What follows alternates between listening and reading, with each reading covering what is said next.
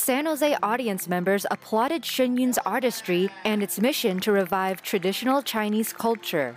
When they first opened the curtains for the first time, that was like, wow, it's just beautiful. And the fog, and it was really cool. I thought it was beautiful, perfect, great energy. The songs were very moving and passionate, and the singers were very amazing. Like the singers were, the baritone and it was just amazing. I never heard such good singing.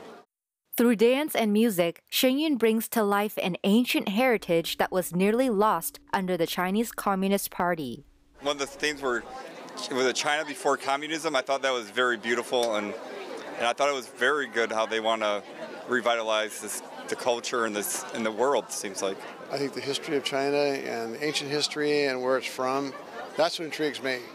I think everybody should see this, especially what you said, you can't see this in China, you see it here. It's not allowed in China, which is really, I think it's important to see that. One of sadness at times because of it not being able to be presented in China, and happiness because we're able to enjoy it here.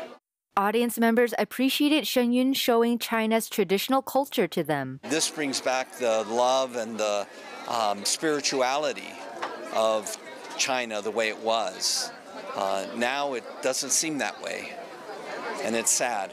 Yeah, I think it builds your faith in humanity and builds your trust, and I think it's beautiful to see people with kindness and compassion, and you can see it really comes across on the theater that people are loving, kind.